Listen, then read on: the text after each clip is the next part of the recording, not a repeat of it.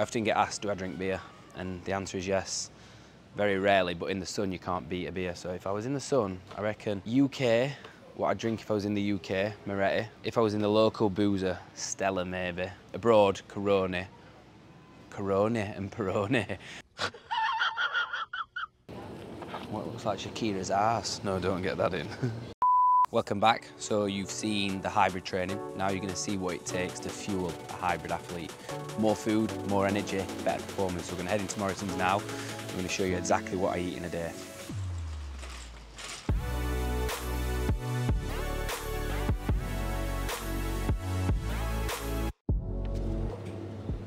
So first up, phase yogurt, 0% fat-free, Greek. The reason I've gone for this instead of skyr as well is because it digests better for me.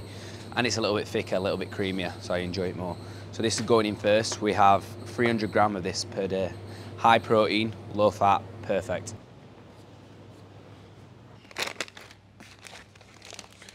So next up, to go with the yogurt, Kellogg's Crunchy Nut Granola, hazelnut and chocolate. Don't even entertain any of the other flavours. Fruit and nuts, all right. Caramelised hazelnuts, not too bad, but we're also on 75 gram of that a day as well, so we'll load up on that, get a couple of bags. Also, if you're like me, who loves granola, and you want a lower fat alternative, 30% less fat, 45 gram, 180 calorie, 45 gram, 250. So just be smart with it. So post-workout for me at the minute, rolled oats. We've had the oats discussion before. Don't be entertaining the Scots ones or the jumbo rolled oats. It's all about consistency. So the Quaker rolled oats, the best ones. You know I love my cereal. It's not actually in the diet plan at the minute, but I can adjust it for macros. So my go-to at the moment, and this is new on the market, Kellogg's Wheats, raisin and blueberry. Usually bang half a box in each. Give those a try, let me know what you think in the comments, because they are elite. And if you're in an off season, the contents are cut really good, like the macros are really good, and for 100 gram you get in a tiny bowl because of the volume, they weigh a lot. So if you're there eating 200 gram of Cocoa Pops and you can't stomach a single mouthful more, get onto these. Oi, mint choc shake, new flavour. Pre-workout, 2 squares bars every training day, and we're going for the chocolatey flavour. With these, with my clients, I will specify which squares bars to get, because if you actually look, everyone's got different calories. I think in order, lowest calories marshmallow, second lowest chocolate, and then highest caramel chocolate. I'm not sure about the chocolate orange ones because they're bang average. So if you're a coach and you're saying to your clients, 2 squares bars pre-workout, specify which ones, because 2 chocolate ones compared to 2 marshmallow, you're probably going to accumulate an extra 100 calories. If you're in an off season and you're chasing performance, these are unbelievable. The macros in them, per biscuit 193, carbohydrate 31. 2 of those pre-workout, what's fat? Fat content 5.9. Blueberry flavour as well, like a blueberry muffin. Yeah. So at the minute, I'm actually having 450 gram of berries per day, which is costing me an arm and a leg. But what we've got here now is blueberries and raspberries. I like to mix it up.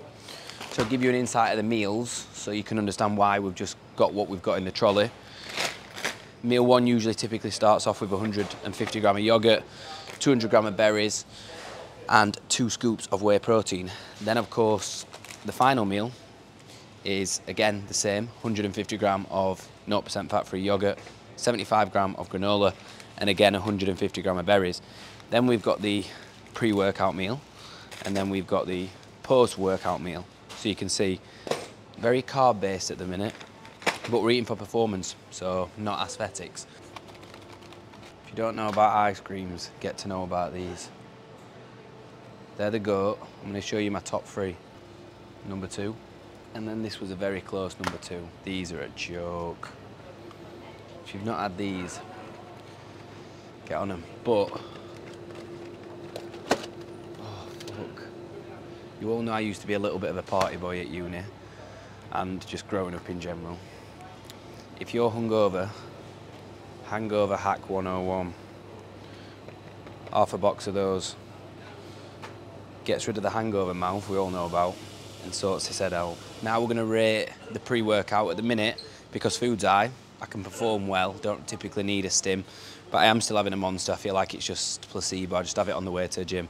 We're going to rate the Monsters. Number 1 for me, standard white boy. Number 2, and then I am going to put it out there, I honestly think number 3, I don't rate this. I don't rate the Energy Gold. I don't rate the Ultra Watermelon. I did first time trying it, after that, no good. This gets taste buds popping off. Number 3, they're my top 3. First, second, third. Now, when I was a serious bodybuilder, I did used to get bottled water because I was all about the 1% game, but it was just costing an arm and a leg. I mean, look, $3.99 for 5 bottles, 6 bottles. So now I'm more of a filter guy. I've got a nice filter from Amazon where I just filter my tap water through that. But if you do like a nice water, Island Spring or Evian does the job. But it's a great way of tracking how much you're having, to be honest. And that's what I said on previous videos. Just, if you want some water, it's a great way of tracking. So what I do is I get 1 and then fill it up and use my my water filter. I'm definitely gonna get some shit for this. Tight. If anybody knows me, you'll know I'm tight. Another carb choice for one of the meals, bagel fins. We're gonna go for the plain ones, and then we're gonna get the soft seeded ones in as well, just as a mix up. Calories are very similar, so it's not really gonna matter. And as you can see from this video, of course, we're still eating to a nutrition program, still tracking every single bit of protein, carbs, fats. But remember, I'm eating for performance now, so I need to go to the gym and show up every session, be able to keep up, be able to perform. So I am in a surplus now. I'm going to show you that I can have a little bit more variety, a little bit more balance. I'm not tracking the 1% of 3 to 4 calories. So I'll show you that I'm a little bit more lenient with sauces and seasonings now, because I can be. Oh, that's rice. Right, let's have a look. We'll keep this here. This could be a green medley with a hint of garlic and herbs. Coach's orders, I'm not actually told to track veg, I'm just told to have the same amount per meal. Of course, all veg has calories in it. With my bodybuilding mindset, that's still very much there. I do watch everything that I eat. So what I found is very easy, rather than weighing it every single day, prepping it, is just getting little packs of these. So you get 4 bags in here, but I'm gonna try a couple. Alex has told me to try these today, but I'm actually looking at them now, and per bag 110 calories, per bag 77. Fat 0.8, fat 5.6. Stitching me up, you. But we're going to try them anyway. Like I said, that little 1 to 2% isn't really going to be that much difference now. Not chasing aesthetics, not chasing improvements in body composition, still going to maintain the muscle and the look, but a little bit more balance.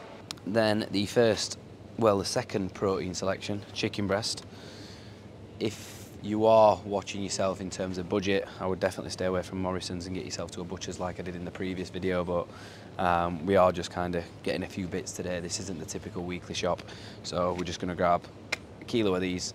But if you're trying to watch your money, get to a butcher's. If you read this out, what would you get? 150 gram of beef steak or mince.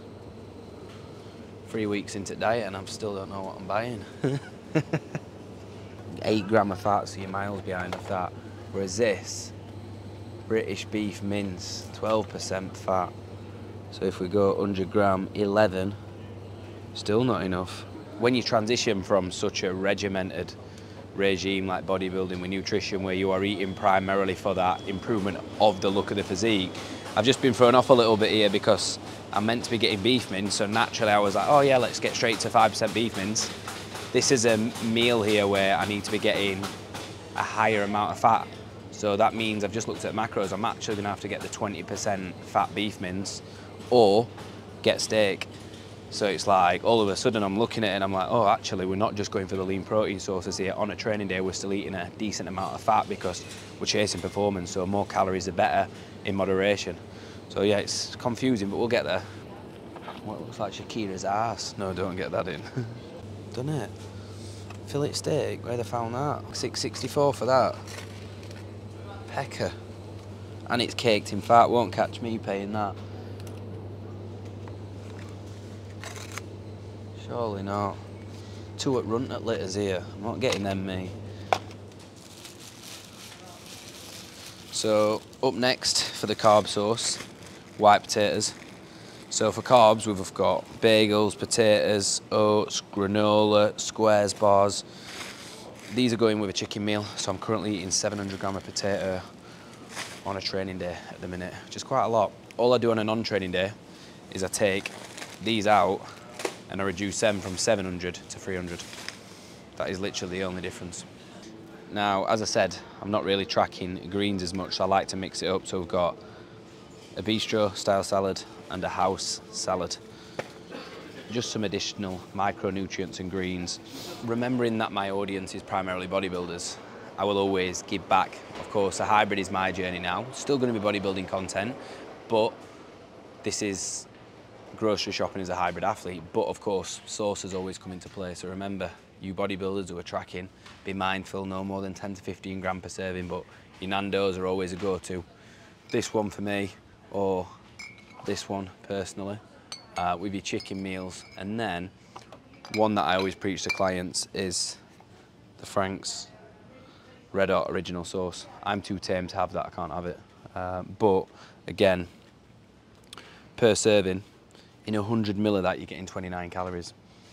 And in a full bottle is 148 ml. So, be smart. What else we saying? Rich and creamy truffle mayonnaise. Oh, you boot off. Get that on your burger. Vegan mayo. I'm taking piss. A common mistake I see. Light mayo. You can go one better. Lighter than light. That one goes back. And that one goes in. Bunk off. Oils. One that a lot of people get wrong. I'll get a lot of clients who will just still use oils when they first start. And it's like, look, strip it back. Look at the variety that fry light I've got now. So you've got your mild and light. You've got your garlic. You've got your coconut. You've got your olive oil. You've got your butter, which literally spray that on a bagel 5 times, just like having butter. Leave the oils. If you're prepping especially, definitely leave the oils and get these. And even now, transitioning to hybrid, I'll still be using these 100% because there's that much of a variety, you can't go wrong. I often get asked, do I drink beer? And the answer is yes. Very rarely, but in the sun you can't beat a beer. So if I was in the sun, I reckon UK, what I'd drink if I was in the UK, Moretti. If I was in the local boozer, Stella maybe, the rundown local boozer. Abroad, Corona and Peroni, Corona or Peroni. But of course, like I said, I always drink like seltzers or spirits. So I'm gonna show you my go-tos. Now, I am a gin guy. So if I'm drinking gin, that one's firmly last, Parma Violet, tragic. But Blood Orange Gin even gets its fine packaging like that. That's because it's the GOAT. Blood Orange Gin and lemonade, diet lemonade. That is my go-to drink when I'm out now. Vodka, we'll not talk about vodka. Gin and a little diet lemonade, unreal. To all my young 18 to like 25-year-old lads audience, I know the away days are a big event in the calendar. So if you're getting the trains or minibuses, wherever you're going, these are the go-to. Stay off the beers, get a bag full of these. Gin and diet tonic. Tastes like cat piss, but no calories. Pink gin and tonic, elite. And then the UK seems to be tapping into the seltzer market now. So Miami vibes, you've got your Bud Light, seltzer, passion fruit, again lower on calories. And then you've got your strawberry, Bud Light. So you know the drill. Don't be getting on the minibus with 6 Coronas because that's over 1,000 calories. 5 or 6 of those, you're waking up lean at next morning. So they're not in the diet, but giving back to the bodybuilder audience, rice cakes have developed over time. Let's not be eating the lightly salted, callow, organic ones. Yeah, they're all right, but as I've shown you on previous videos, look at the variety. You've got chocolate chip, smooth caramel, salt and vinegar. 62 calories if you're in an off-season. Loading 4 or 5 of them a day. They're so light, they digest so easy. Game on. Also, if you're a coffee drinker like me and you want to watch your calories, Can get almond milk, but it doesn't taste the same in coffee, so I just opt for the skimmed British milk.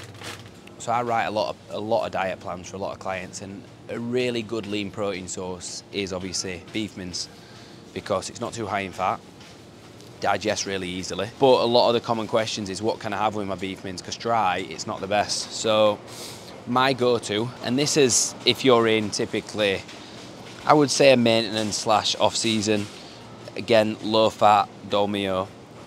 If you're in a competition prep, chopped in tomatoes are the one. Now, if you're like me, who's generally got quite a good balance at the minute, so tomato and chili sauce, if you put that in your mince, it's a game changer. Per 100 gram, there's only 62 calories, so I typically have 50 gram. So you're literally talking 31 calories, carbohydrates free. Get that in basket. People always ask me how I get my protein intake in. High life, chicken breast, cat treats, white fish. Nah, I'm only kidding. Got to look after the cat. So let's see how much, roughly, 3 days of nutrition costs being a hybrid athlete, and we've still got to go to a butcher's. £69 for probably 3 days of food, and like I said, we've still got to go to a butcher's because we'll be out of beef mince. You can do it more cost effective. You can go to Aldi, you can go to Lidl, you can get more meat from the butchers, but this is just a typical example. If you go to the bigger supermarkets, how much food can cost. £69 for 3 days. Not even ready for this smoke when I get in boxing ring. Everyone who starts giving me that little back chat. No, seriously though, you'll be seeing these on content, you'll be seeing these fast hands.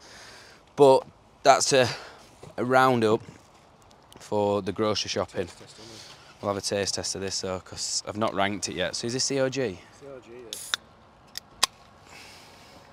It's 10 o'clock and you got me drinking Monster.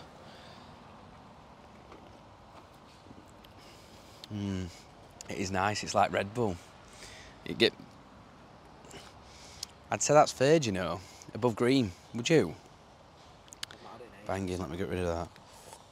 That is nice here. Mate, that is nice, it's like Red Bull, innit? So on the new journey, thought I'd show you what the new setup of the nutrition looks like. We'll follow it up with a full day of eating, because I know you all live those, and we'll show you how we put the meals together. But as always, thanks for watching. Remember to comment, like and subscribe. We've got some serious content coming soon. Another location, not saying where, and it's a permanent residency, so we'll see. See you in the next one.